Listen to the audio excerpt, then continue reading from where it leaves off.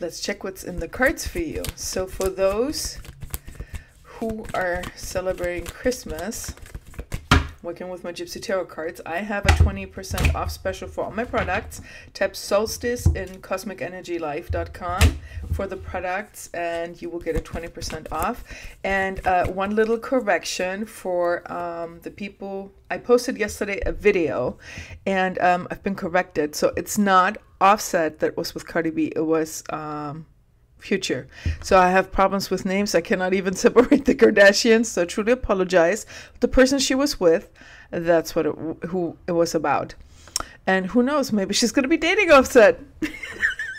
Maybe I misspelled and then she's going to be dating Offset. So, okay, let's see what's in the coming days coming for you. So, okay. So if you are dating, there might be a little bit of a miscommunication with your partner. It does not mean things are not going to work out, but I feel like you guys need to align a little bit better. So that means that if you have any differences or if you feel like there's miscommunication, make sure to pull away. Think about what you say before. Okay. It could be also somebody, if you're not in a relationship, could be somebody that is close to you. It feels like it's a male energy. I'm going to pull some more cards. It feels like it's a male energy.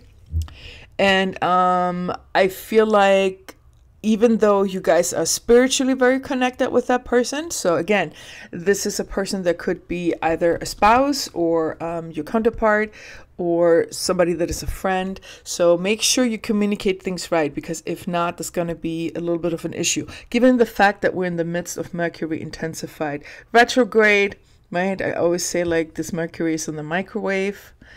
As one kind of a thing, but make sure to communicate things right, because otherwise you will have issues during the holidays and that's not going to be so pleasant. Okay, so just be mindful, just be careful, but this is just a confirmation that you should make sure to communicate things right.